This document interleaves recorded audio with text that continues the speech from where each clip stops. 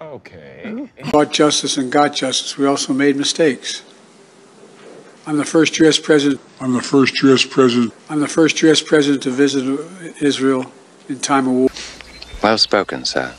Dude, come on. There's every reason for the American people to feel confident that we'll meet these challenges. Because of the enormous progress we've made on the economy, the Americans can tackle inflation. Wrong again, wimp. What did he say? Go into the holiday season. Here's what this all means. The Americans are working. There's a shadow. That actually was pretty funny. Along, but Camel and Doug and Jill and I knew as well.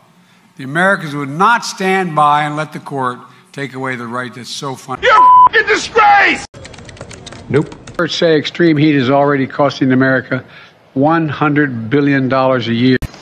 What the hell is the world coming to? This show is some freaky shit.